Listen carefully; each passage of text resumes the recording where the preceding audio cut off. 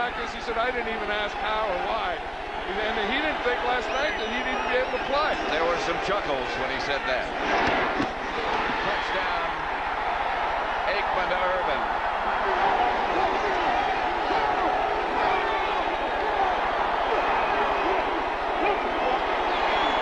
There are not a lot of people who could have gotten that ball in there.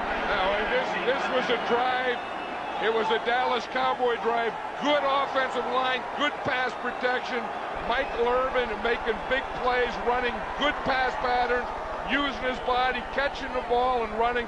And as you said, Troy Aikman making that throw. How he threw and got that ball in there, I have no idea. I think it shocked even Irvin. Hurry for the extra point. And Dallas takes the lead 10-6. Look at this throw. And they're so explosive. There goes your time of possession right there. They didn't have it, but with guns like this, and they don't need it.